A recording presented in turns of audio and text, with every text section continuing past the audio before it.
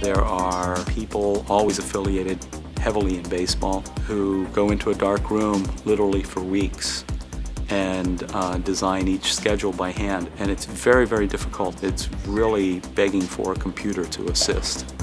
All the teams want a balance of all of those qualities that make up a good schedule, such as the travel patterns, day-of-week balance, as many home Friday and Saturday games during the summer as possible, and all of those kinds of things really have to come together. This has been a very popular project for students, especially in the applied math and statistics department. My colleague, Professor Fishkind, recruits the top students out of his optimization class. So far, we've had on the order of a dozen students over the last 3 years working on these projects. So we've become kind of like a sports franchise ourselves. We're working with several of the minor leagues.